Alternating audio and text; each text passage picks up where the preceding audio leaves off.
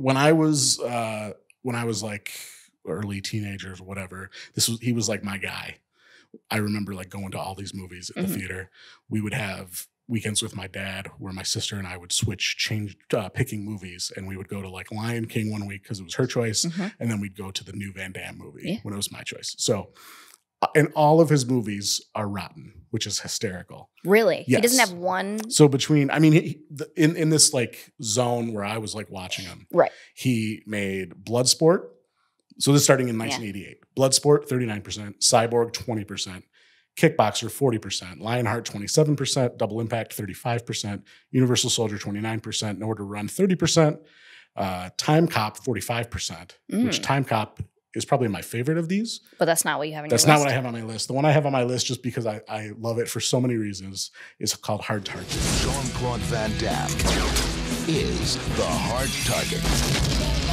Miss me? From internationally acclaimed action director John Woo. How's it feel to be hunted? You tell me. Hard Target. Okay, I have no idea. You have no idea what this is. Absolutely no idea. I'm so excited to tell you about this. Oh, I can't wait. So Hard Target came out in 1993. This was John Woo's first American film. Ooh, so really? Yes. So the log line of this movie is a woman hires a drifter as her guide through New Orleans in search of her father who has gone missing. They discover a deadly game of cat and mouse behind his disappearance in the process. You know, that's a good log line. That's good. I instantly am like picturing that. I'm like, that sounds kind of fun. So it's in New Orleans, and it's basically a play on The Most Dangerous Game, where man hunts man. Yeah. So what this group of evil guys do is they find homeless army, like military vets who have combat experience, who can fight, and they basically make sure they're homeless, make sure they have no family. They give them $10,000 and say, if you get across town or whatever, you escape. And then they have people go out to hunt them. Oof. So one of these vets is killed, and then his daughter comes to town to look for him, and she makes friends with Jean Claude Van Damme, who then helps her. I mean, I would make friends with him too. Jean Claude Van Damme plays Chance Boudreaux. What kind of a name is Chance? My mama took when. Great name for him. He wears a long black trench coat with like a black shirt and blue jeans and a mullet. He has a mullet? He has a mullet in this movie. Oh. And it like always looks like a little wet, just a little bit wet. Like greasy or wet? Like greasy or like wet. I can't picture it like that. Other things that happen, he's riding a motorcycle directly at a truck that's coming at him. He stands up on the seat and then stands up on the seat so that he's shooting at the truck while standing on a seat of the motorcycle driving. He jumps over the truck, spins up, and keeps shooting at the truck, and it blows up. It's phenomenal. Logistics, that's tough to do, I'm sure. There's a point where they're traveling through the jungle, and he punches a snake. Just in the face? He catches a snake and punches it and knocks it unconscious so that he can set it as a trap for the guys that are coming after them. Okay. All right. I'm with you, I think. And because it's John Woo, right?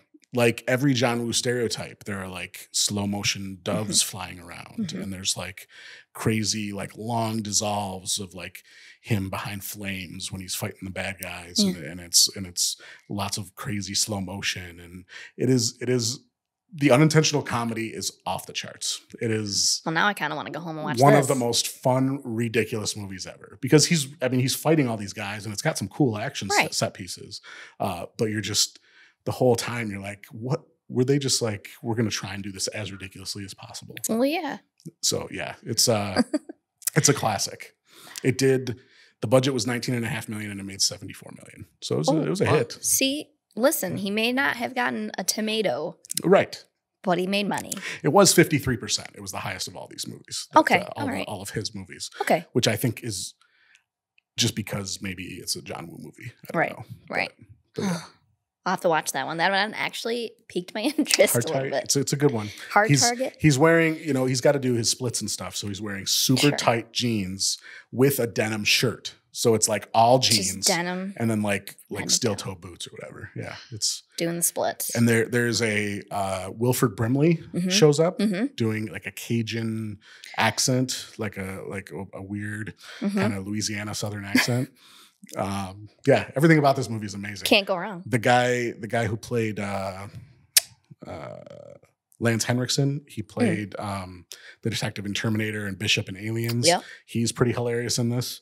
And then Arnold Vosloo, he was the Mummy, if you remember those Brendan Fraser movies. Yeah. Like, so he's... Oh, yeah, that guy. He's just chewing on I wanted to put the stuff, Mummy on here and it had too high of a score. I'm like, dang. So yeah, it's I think just for unintentional comedy is worth every second. It's a of the must movie. watch. So, yes, exactly. All right. So